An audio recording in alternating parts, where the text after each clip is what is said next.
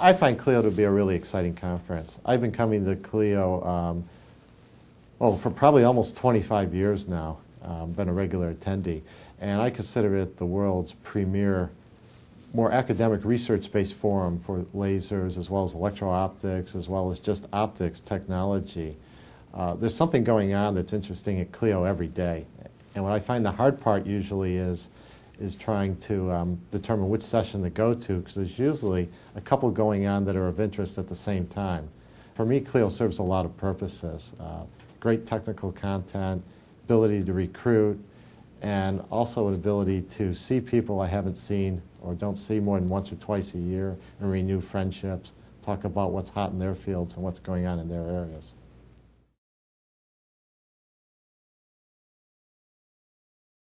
Silicon photonics, there's the combination of being able to do photonics in silicon, which is obviously the prime material platform for electronics. And so the combination of being able to do electronics and photonics in the same processing, the same material platform allows you to do, to have photonics being used in many new applications, like in computing systems and communication systems, whereas before they used much more traditional all electronic processing. And now you can actually interject a lot of optics in it. And CLEO is one of the prime conferences for photonics and the leading conference for photonics. And so therefore this is very, very exciting.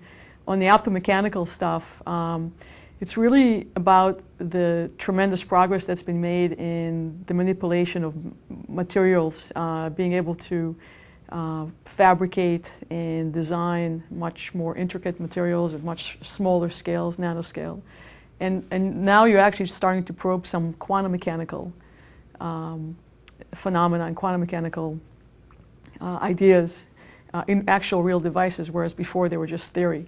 So it really makes it very exciting from a much more fundamental physics point of view.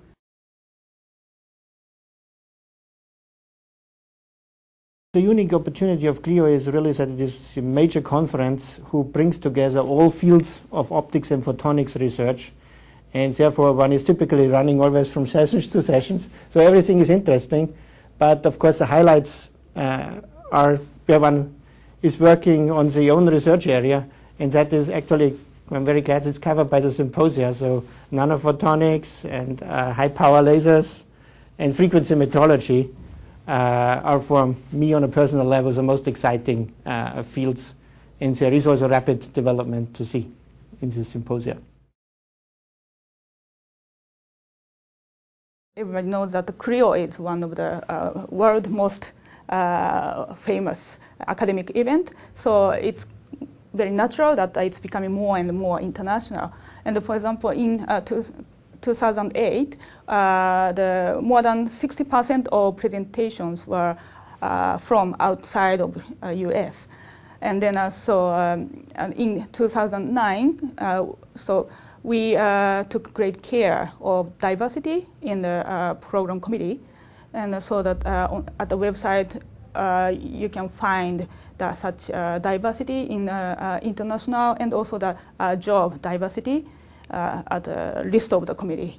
So I really want to encourage international researchers and students to join this really exciting world events.